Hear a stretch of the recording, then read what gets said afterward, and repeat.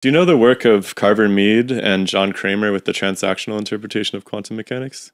It's really fascinating. I believe that there was always two atoms involved in a transaction.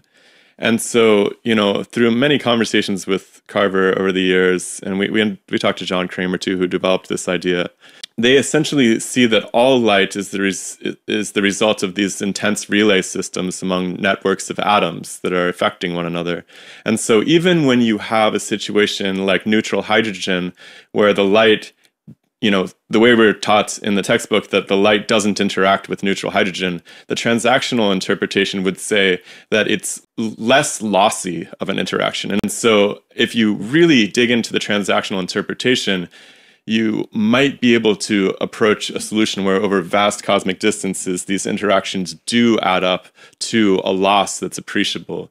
And it's actually interesting because it is in some way in line with what Hubble is saying about some new principle of physics, because it's not a scattering collision the way that you would envision for Zwicky's tired light. Right.